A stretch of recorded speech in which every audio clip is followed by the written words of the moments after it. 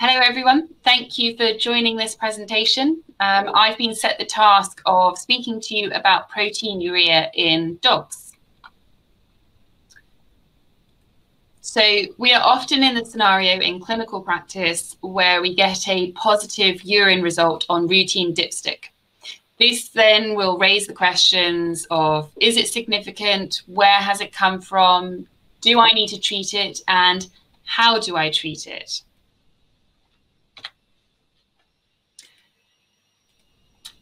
Over the next 45 minutes, we are going to tackle these questions so that you feel confident identifying and managing dogs with proteinuria.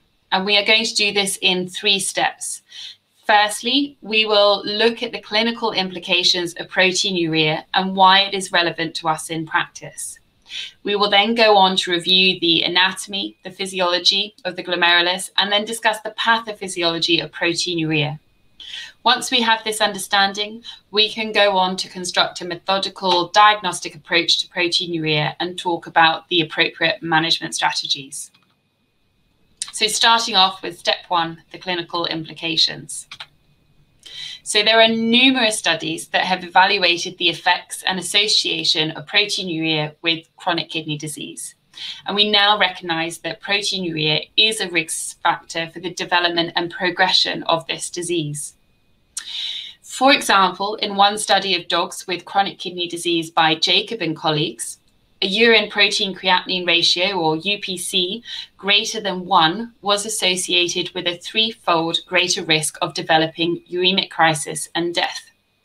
Another study by Wenner and colleagues reported dogs with a UPC less than 1 to live 2.7 times longer than dogs with a UPC greater than 1.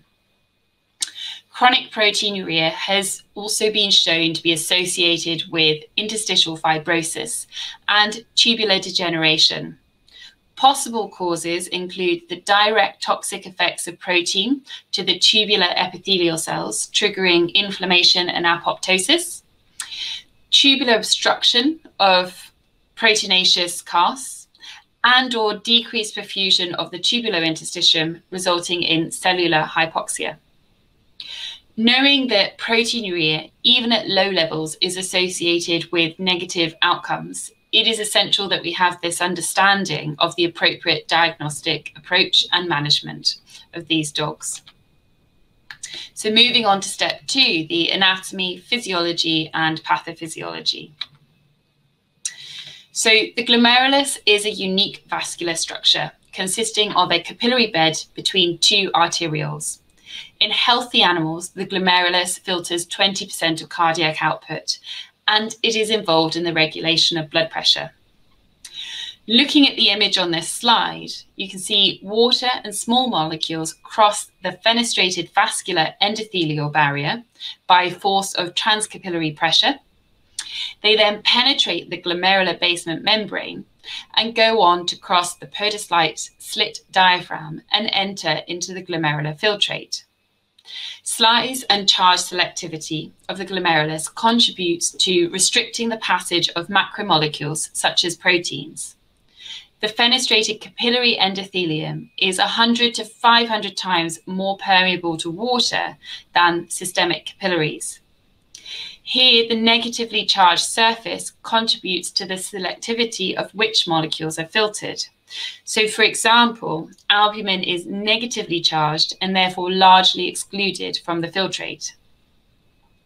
At the next layer, we have the glomerular basement membrane, where type 4 collagen forms a mesh that contributes to the size selectivity of the glomerular capillary wall, with only a small amount of substances larger than 60 to 70,000 Daltons managing to pass into the filtrate.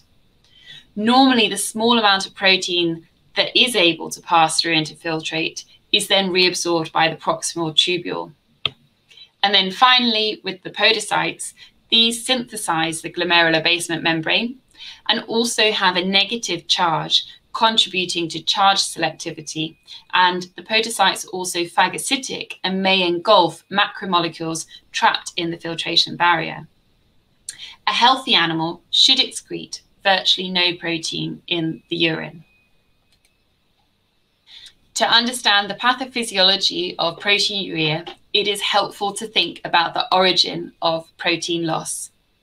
So these include pre-renal, physiological or functional renal losses, and then we've got pathological renal losses, and these can include interstitial damage, a defect in tubular reabsorption, or glomerular filtration. And then finally, we've got post-renal proteinuria. So we're going to look at each of these now in a bit more detail. So firstly, we'll look at pre-renal proteinuria. This occurs when there is increased filtered load of the low molecular weight proteins. Essentially, the resorptive capacity of the proximal tubules becomes exhausted, and this results in the loss of these proteins then into the urine. These proteins may be normal proteins that are not usually found free in the plasma, so we're thinking of hemoglobin or myoglobin. Alternatively, they could be abnormal proteins, such as immunoglobulin light chains or Bence-Jones proteins that can be seen in dogs with multiple myeloma. Next, we have functional renal proteinuria, also known as physiological renal proteinuria. And this occurs due to altered renal physiology during or in response to certain transient events such as strenuous exercise, fever, or stress. The hallmark of this type of proteinuria is that it is mild and it's not associated with the presence of pathological renal lesions. It also tends to be transient, so it will resolve when the condition generating the proteinuria resolves. If we go on to looking at the pathological renal causes, so in this scenario, unlike in functional renal proteinuria, there is urine loss that is attributable to a structural or functional lesion within the kidneys, and this is regardless of the magnitude or duration of the proteinuria. The lesions can be interstitial, tubular, or glomerular, or they may be a combination of one of those three. And we'll look at these three in a bit more detail now. So starting off with interstitial renal proteinuria. This occurs as a result of inflammatory lesions or an inflammatory disease process where proteins are exudated into the urinary space. So an example would include acute interstitial nephritis. Tubular proteinuria occurs due to lesions that impair the normal tubular recovery of filtered plasma proteins. So they consist mainly of low molecular weight proteins, but can also include small amounts of moderate molecular weight proteins such as albumin. And an example of tubular renal proteinuria is Fanconi syndrome. This syndrome is most commonly reported in Basenjis and potentially inherited in sort of 10 to 30% of all Basenjis, and it consists of glucoseuria, amino acid urea, and phosphaturia. This type of proteinuria can be persistent, but the UPC is typically less than 2. And then glomerular lesions that alter the perm selectivity of the glomerulus results in pathological glomerular proteinuria. This glomerular injury may either be immune-mediated or non-immune in origin. An immune-mediated glomerular nephritis is either associated with immune complex deposition in the glomeruli, but they've formed elsewhere, or we have the scenario of formation of those immune complexes in situ. On the other hand, the non-immune-mediated glomerular disease may be inflammatory or non-inflammatory in origin, and examples include glomerular amyloidosis and glomerular sclerosis.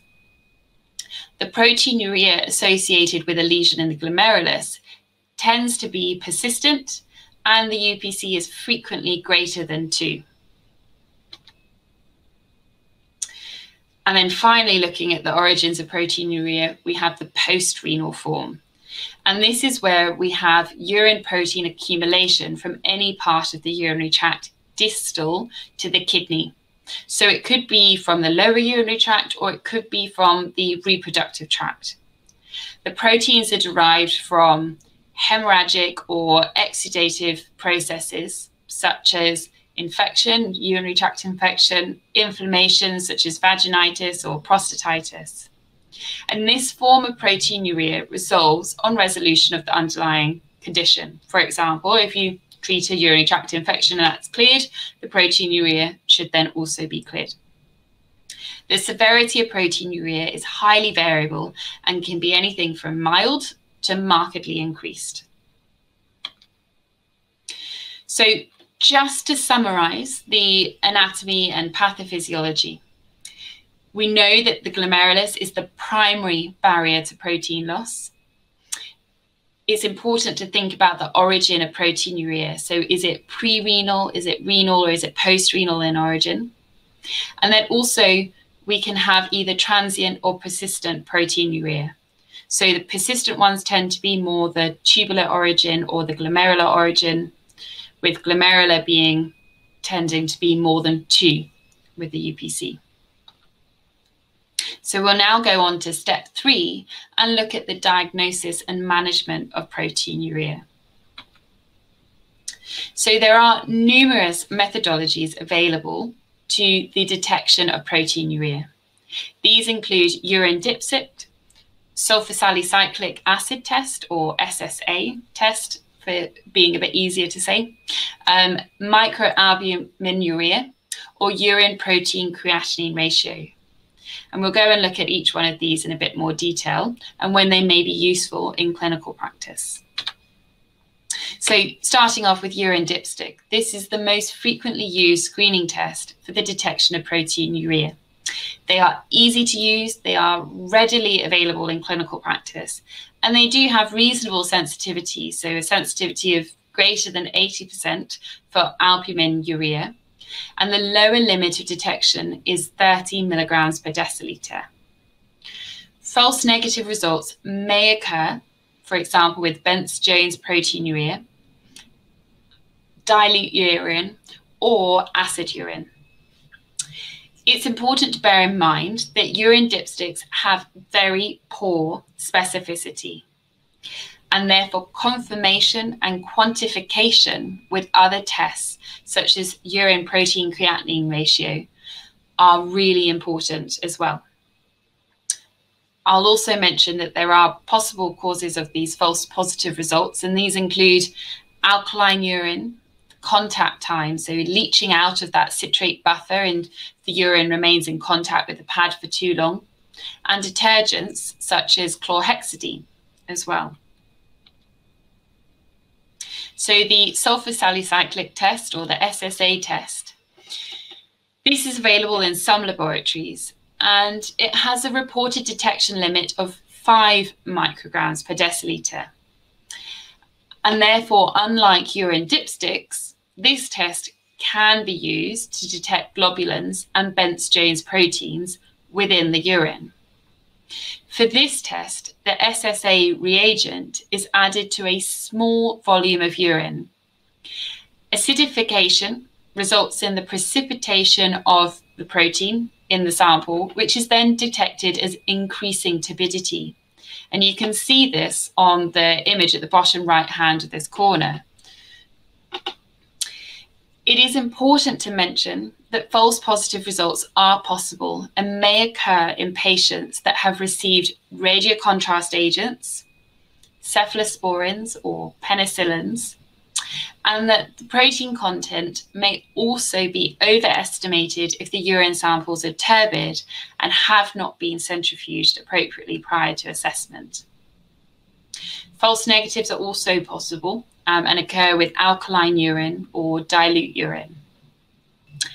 Overall, the sensitivity and specificity for detecting microalbuminuria is only moderate when comparing to species-specific ELISA testing. So the sensitivity is 73.3% and the specificity is 63.9%. Microalbuminuria is defined as a urine concentration of albumin that is greater than 1 milligram per deciliter, but lower than 30 milligrams per deciliter. So with that, it means it would not be picked up on a routine urine dipstick, where we said the lower limit was 30 milligrams per deciliter. It can be measured using either species-specific point-of-care semi-quantitative tests or ELISA techniques. The albumin measurement should be standardized to either urine creatinine concentration or USG of 1010. This test is most helpful in cases where there is a concern of false negative results on routine urine dipstick, where a low level of proteinuria may be predictive of the onset of hereditary glomerular disease, or in geriatric patients where a more sensitive screening test might be wanted, or for monitoring previously diagnosed microalbuminuria. It is important to be aware that the presence of microalbuminuria can be affected by post-renal causes such as hemorrhage or infection, and therefore the literature recommends repeated assessment of any positive result to be performed within sort of 7 to 14 days. And that's to make sure that the finding was true and that it is persistent as well. And then urine protein to creatinine ratio, or UPC. This is the most commonly used method for quantifying proteinuria. A UPC greater than 0.5 in the dog, and I'll just mention also in cats above 0.4, corresponds to a urine albumin concentration of greater than 30 milligrams per deciliter. And you'll remember earlier that this is the detection limit on the urine dipstick. A UPC greater than 0.2 in dogs has a specificity of 98% for the detection of microalbuminuria. However, unfortunately, the sensitivity is much lower at about 32%. I will just mention that persistent proteinuria is considered to be a proteinuria that has been identified on 3 or more occasions and 2 or more weeks apart. And this is important as it's what we need to know prior to introducing any therapy. Is it actually still there? Do we need to introduce any therapy?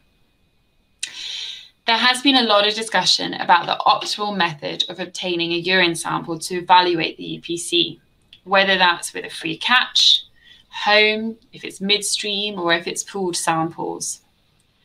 Recent studies have found little difference in the UPC result obtained as free catch, midstream compression, or via cystocentesis. A study by Citron and colleagues, published in JVIM 2020, found no difference in the UPC in urine samples collected from healthy dogs between home and hospital, although there are some other older studies that suggest there could be a difference. So in general, in my day-to-day work, I try to obtain the same sort of sample from the same environment. So either a free catch that is always obtained on arrival to the hospital, or a free catch that is collected at home. And I do, when we get down to sort of managing these cases of proteinuria, tend to do a free catch sample more frequently than cystocentesis, just because it seems nicer than having to stick a needle into the bladder every time you see the dog, especially if that's every couple of weeks initially. I will also mention that whilst one sample may be sufficient for the evaluation of the UPC in dogs with a UPC less than 4, when it comes to dogs with marked proteinuria, so a UPC greater than 4, then actually assessment of more than 2 samples may give a better representation of the patient's magnitude of proteinuria. So we'll just look at the interpretation of those UPC results. In healthy dogs that are non-azotemic, so a normal urea and creatinine result, the UPC should be less than 0.5. In healthy non-azotemic dogs with a UPC of 0.5 to 1, these are considered to be equivocal. So immediate treatment isn't required, but follow-up would be recommended. In non-azotemic dogs with a UPC greater than 1, that is abnormal. And in azotemic dogs, a UPC greater than 0.4 should be considered as abnormal. And then it's useful to consider that in dogs with persistent UPC, greater than 2, where post-renal causes have been excluded, a glomerular origin is considered to be most likely. So we've briefly touched on how the UPC may be affected, but I'm just going to go through that in a bit more detail. So we know that hemorrhage, infection, inflammation, and drugs may affect the UPC. So the UPC will increase roughly proportionally to the degree of blood in the urine due to the contribution of serum protein. Microscopic hematuria, so where we can't see it, it's otherwise yellow urine, but we've got maybe 5 to 100 red blood cells per high-powered field, does not usually cause a difference in the UPC, as identified on either dipstick or urine protein creatinine ratio. Urine samples that have more than 250 red blood cells per high-powered field, or heavy blood contamination that we can see obviously, now that may increase the UPC, with heavy contamination, which can sometimes cause readings to be greater than 2. When it comes to urinary tract infections, the UPC can be affected significantly, with reports of results reaching as high as 40 in dogs with E. coli infections. But it is important to mention that in these scenarios, the ratio does not correlate with the number of red or white blood cells seen per high-powered field. So some dogs with a urinary tract infection can have normal urine protein creatinine ratios, and others may have them increased. Inflammation without infection may increase it, but tends to be to less than 2. And then drugs such as glucocorticoids have been associated with proteinuria. So once proteinuria has been identified, it's important to localize it. The first 2 steps involve 1, excluding extraurinary post-renal. So it may be that we consider to do an abdominal ultrasound to evaluate for evidence of a pyometra in an entire bitch. And the second one is to exclude pre-renal causes. And this is best achieved by assessing the plasma protein concentration. If the proteinuria is not pre-renal and it's not extraurinary, then it must be urinary. So we then go on to rule in urinary post-renal, looking for evidence of inflammation or hemorrhage in the urine sample, but without apparent clinical signs of a nephritis. So this is best achieved by evaluating urine sediment and performing a urine culture. And for these urine samples, it's really important to try and collect that urine in a sterile fashion, so cystocentesis or from an aseptically placed urinary catheter, so that we're not seeing sort of contaminants that may occur in a free catch urine sample. Next is to rule in pathological interstitial renal. So in this scenario, we're looking for evidence of inflammation associated with clinical signs of active nephritis. So we're looking for an active inflammatory sediment and signs of tender kidneys, fever, and renal failure, so an azotemia. If the proteinuria is urinary, but it's not associated with an active urine sediment, then the remaining possibilities are functional renal, or that physiological renal, which is typically low grade and transient. Or we've got pathologic glomerular renal, where the UPC can be variable, but increasingly suggestive if it's more than 2. And then pathologic tubular renal, which tends to be low grade with the UPC less than 2, but it is also persistent. We focus our attention mainly on glomerular disease. The general diagnostic approach for these dogs with a suspicion of glomerular disease involves 3 main aims. Firstly, to identify the underlying disease process. So is there an infectious disease such as leptospirosis or Borrelia infection?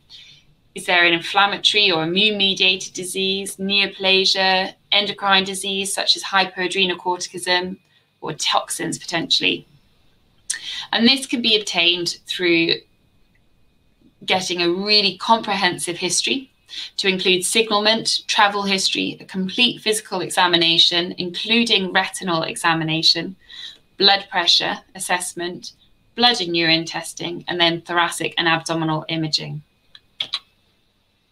The second aim is to detect and assess the severity conditions that arise secondary to severe glomerular disease. So we're looking for the development of azotemia, hypertension, hypoalbuminemia, or hypercoagulability or thromboembolic disease. And then finally, the third aim is to characterize the renal pathology in order to procure a diagnosis and help guide prognosis and therapy. And this is best achieved with a renal biopsy. So just a few moments on renal biopsy. This procedure is controversial, and many vets and internal medicine specialists have varying opinions on the usefulness of this procedure and at what stage of the disease to perform it in, whether that's immediately when you suspect glomerular disease or when there's been no response to initial treatment. So when I was reviewing the literature for a different presentation that was sort of more heavily focused on glomerular disease, I found that in the UK, glomerular sclerosis was the most common diagnosis, and therefore many clinicians in the UK argue that renal biopsy is risky and it doesn't change the management strategy. But what's interesting was in another study in America, immune complex glomerulonephritis was the most common, and therefore actually treatment may have been changed by doing that renal biopsy. So this created an interesting debate at the end of the presentation and raised the question, do we truly have two different disease processes in these two populations of dogs? Or is it that glomerular sclerosis reflects an end-stage glomerular disease and that clinicians in America are just picking up proteinuria and performing renal biopsies earlier in the course of disease and therefore introducing appropriate treatment sooner? It is difficult to say with certainty which scenario is true, but in the UK, the general recommended approach to dogs with proteinuria is that you do it when there's substantial proteinuria that's unresponsive to initial treatment or progressing despite institution of the standard therapy, and or the administration of immunosuppressive therapy is being considered. So in my experience, I tend to treat with an ACE inhibitor first, and then if there's no response to the first 1 or 2 dose changes, then we go on to think about renal biopsy. I just want to mention here that there is a reasonable amount of planning required before renal biopsy can be performed in a referral setting, and it's uncommon for this to be performed in our first appointment, and that's just quite helpful to sort of manage carers' expectations if you are making a referral. So the renal biopsy kits need to be ordered in advance from the European Renal Pathology Service by filling in a submission form on their website, or sometimes we use America as well. And we don't tend to have many in stock because they all have expiry dates with their reagents. Next, before the procedure is performed, the hypertension needs to be adequately controlled. Coagulation and platelet numbers and function must also be adequate. So in dogs that have been started on antithrombotic medication or anticoagulant medication, the recommendation is to discontinue these antithrombotic or coagulation medications within 5 days of the procedure. Abdominal ultrasound is also recommended to assess the size, the shape, the contour, and internal architecture of the kidneys to assist in the identification of contraindications such as severe hydronephrosis, renal cysts. It might be that it's going to be difficult to obtain it ultrasonographically, and that actually surgical intervention is required instead. And then also we need urinalysis to include urine culture, to make sure there isn't a UTI present at the time of sampling. So just to summarize diagnosis, we firstly need to identify proteinuria, and that may be first done by a urine dipstick, and assessment of a urine protein creatinine ratio.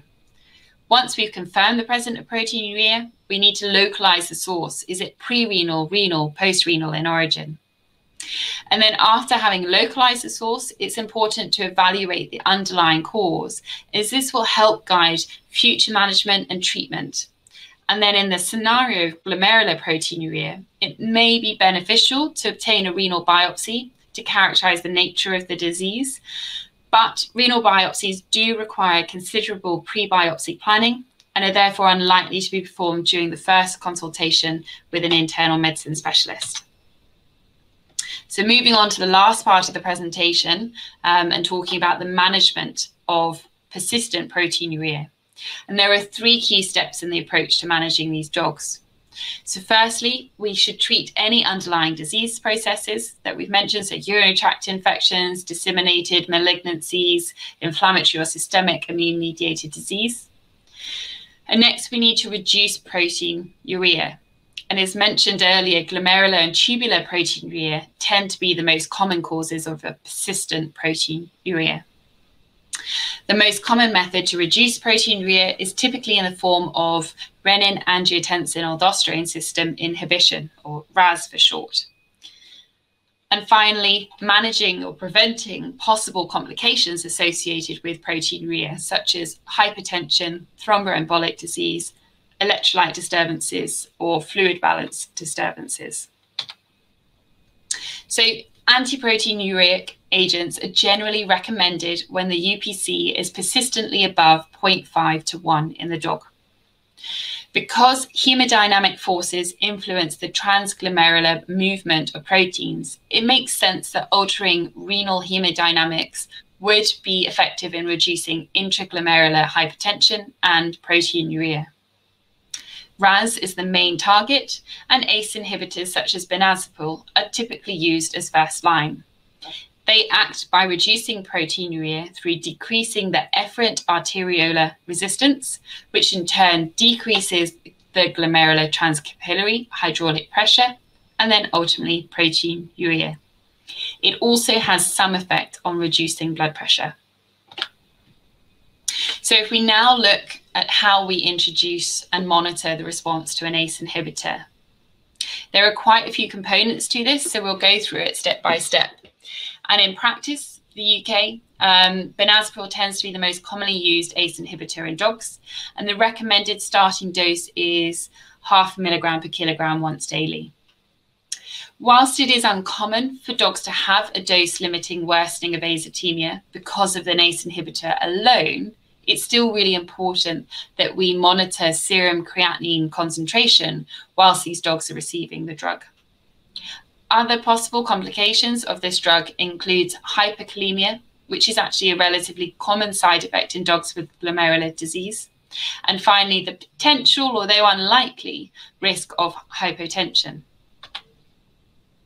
So with this in mind, it's important to reassess the serum creatinine and the potassium concentrations and the blood pressure 1 to 2 weeks after introducing an ACE inhibitor. If these parameters remain within tolerable limits, so less than a 30% increase in creatinine, the potassium is less than 6 millimoles per litre, and the blood pressure is above 120 millimoles mercury, the same dose can be continued for a further 2 to 4 weeks before properly assessing the UPC. If intolerable side effects are encountered with the ACE inhibitor, this should be discontinued and perhaps consider an angiotensin receptor blocker such as telmisartan. And this is typically started at a dose of 1 milligram per kilogram per day. And you might ask why we don't introduce that drug in the first instance, like we do in cats, but really it's because it's quite expensive in dogs. And we also have more experience with the ACE inhibitors. So 2 to 4 weeks later, it's time to assess their response to therapy. A urine sample should be obtained to assess the UPC. And as mentioned before, try to keep the method and location of collection consistent. So for the first few checks, and if there's any clinical signs such as pollakiuria that develops whilst you're monitoring dogs with proteinuria, I tend to submit the urine sample along with a sediment examination, just to make sure we haven't got any post-renal causes that might be influencing that UPC result that I want to analyse. At this checkpoint, the ACE inhibitor dose can be kept the same if the UPC has reduced back to normal, so less than 0.5, or there's been greater than 50% reduction in that UPC. If the UPC is above 0.5 and there is a less than 50% reduction, then the dose should be increased. So typically to 0.5 milligram per kilogram twice daily. And then these dose adjustments are provided the serum creatinine, the potassium and the blood pressure are all within the acceptable limits that I mentioned earlier. If they aren't in acceptable limits, go back to stopping the ACE inhibitor and considering introducing an angiotensin receptor blocker. Evaluation is then repeated 4 to 6 weeks later, and similar decisions are made according to the UPC and the percentage reduction. Maximum doses of ACE inhibitor have been reported to be up to 2 milligrams per kilogram per day.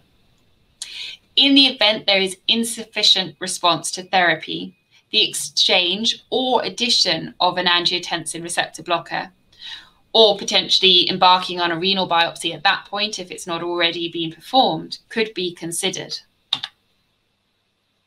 Supportive therapy is also incredibly important in the management of dogs with glomerular disease and should be aimed at alleviating systemic hypertension, decreasing edema and ascites that may occur with nephrotic syndrome, managing hyperkalemia, and reducing the tendency for thromboembolism to occur. So as mentioned previously, hyperkalemia is commonly seen in dogs with glomerular disease, and especially those treated with an ACE inhibitor. The serum potassium concentration can be reduced by feeding an appropriate home-prepared diet with appropriate restriction of potassium, or by lowering the ACE inhibitor dose. Adequate blood pressure control of hypertensive dogs can help reduce proteinuria and slow the progression of renal disease. Because ACE inhibitors are relatively weak antihypertensive agents, then we may need to consider the addition of a calcium channel blocker such as amlodipine as well. Platelets and thromboxane have been found to play an important role in the pathogenesis of glomerular disease, and thromboxane synthetase inhibitors such as aspirin have been demonstrated to decrease proteinuria in the experimental setting. Venous thromboembolism is also recognized complication in dogs with protein-losing nephropathy, with a prevalence of approximately 25%. Antithrombotic therapy such as aspirin or clopidogrel therefore has the added benefit of also reducing risk of thromboembolic disease. Diet is very important, and IRIS consensus recommends feeding these dogs a renal diet where protein and sodium content are restricted. This is because a reduction in dietary protein can reduce intraglomerular pressure, the magnitude of proteinuria, and the rate of generation of uremic toxins. The use of lower protein diets have also been proven to be beneficial in slowing the progression of chronic kidney disease. Salt restriction has been reported to enhance the antihypertensive and renal hemodynamic effects of some RAS interfering drugs. Omega-3 fatty acid supplementation has shown to be renoprotective in dogs with kidney disease and to mitigate hypertension and reduce serum triglyceride and cholesterol concentrations in humans with nephrotic syndrome. And a significant complication of glomerular disease is that nephrotic syndrome. So this is defined as proteinuria, hypoalbuminemia, hypercholesterolemia, and edema. Drainage of the infusion or introduction of loop diuretics may be required if the level of edema or effusion is compromising organ function. It is, however, important to administer diuretics at a level that allows slow reduction of edema, as rapid reduction may exacerbate hypovolemia and cause worsening azotemia, venous status, and thromboembolism. The use of immunosuppressive drugs in the treatment of dogs with glomerular disease is controversial. Consensus recommendations suggest that immunosuppressive therapy is indicated when there is severe, persistent or progressive glomerular disease in which renal biopsy results are supportive of an active immune pathogenesis, and that there's no identified contraindication to this therapy. Mycophenolate is the most commonly used immunosuppressive therapy due to its fast onset of action and is the first-line treatment of choice. Prednisolone is generally avoided as it can be associated with worsening proteinuria and progressive azotemia. So we've come to our final summary, so management, and we need to focus our management of treating the underlying disease, reducing proteinuria, and then it's essential that we evaluate and manage complications of proteinuria such as hypertension and thromboembolic disease. And mycophenolate is the first-line immunosuppressive therapy for proteinuria. However, treatment is typically only recommended when we have renal biopsy results confirming the presence of an active immune process. So I'd just like to thank you all for listening to this presentation. I hope that you feel more confident with dealing with dogs in clinical practice with proteinuria. But do feel free, if you've got any questions, to contact me at the Ralph using the email address displayed here, so heretothelp@theralph.vet. Or if you wanted sort of advice on a particular case, again, by all means, don't hesitate to contact me. Thank you very much.